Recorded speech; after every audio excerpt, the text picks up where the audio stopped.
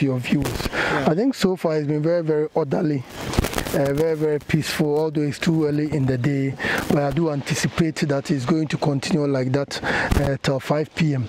The people in the queues are comporting themselves so far, so we have every reason to believe that this is going to be a very, very successful exercise. And you can see those who are elderly, security personnel, media personnel who are having their accreditation are giving some preferences, so they are being attended to at the earliest possible time. So I can confidently say everything is on track.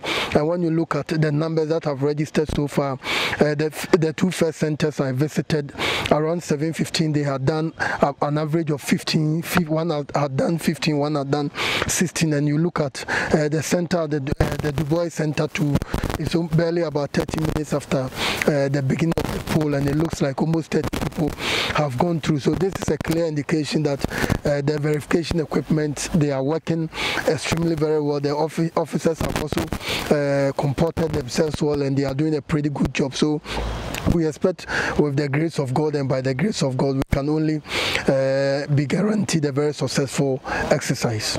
So far, almost all the 3-4 stations are visited. All of them, all the voters are in their face masks, and you can see the Veronica buckets are there, sanitizers are being applied. So clearly you can see that people are going by the rules. People, even you look at this queue, you are seeing almost about 70 or so people in the queue, and it's like almost everyone, not almost everyone, is in the face mask. So there's a clear indication that the announcements we put out there, people have heard about them, people have applied them. So we expect that as the day gets older, everything will continue to be well. Thank you very much.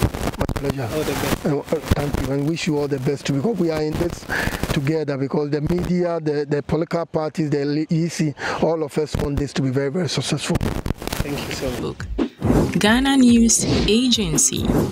Twitter @Ghana News Agency. Instagram Ghana News Agency 1957, and YouTube GNA TV.